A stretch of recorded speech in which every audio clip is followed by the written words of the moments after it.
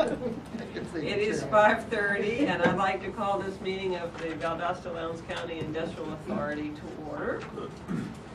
And we do have, for the record, our attorney, Steve Gupton, by phone. And Steve, if you're willing, we'll ask you to deliver our invocation. I'll be happy to. Father God, just know that we know that you have created everything, and we thank you for that. We ask you to be with us during this time of the year and let us realize how truly blessed we are to live in the country that we live in. Be with each person who is there tonight, be with our members, be with our staff, and allow this group to make the necessary decisions for the good of our community. Amen. Amen. Amen. Welcome to our guest, Ms. Quarterman. Thank you. Glad to have you. I will direct everyone's attention to the minutes of the regular meeting of November 19th. Those minutes were sent to you earlier. Hopefully you've had a chance to look at them. Are there any corrections? I move we accept the minutes as presented. Looks like the attorney's doing outside. All in favor?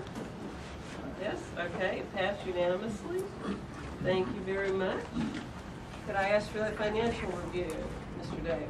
Yes, Madam Chairman, we've got several timing differences and corrections of timing differences this month. Revenues village revenues are under budget substantially, but they were over budget last month. And so year to date, we're now within $1,700 of budget. Occupancy, same thing, over budget this month. We were under budget last month. That evens out. Accounting costs, the same thing. Membership and subscriptions. So basically, not a lot to talk about there.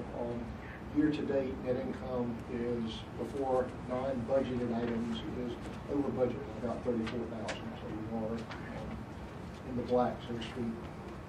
Any questions? I would move to go through the budget, the wonderful report as presented. Second. All in favor? Unanimous. Thank you very much, gentlemen.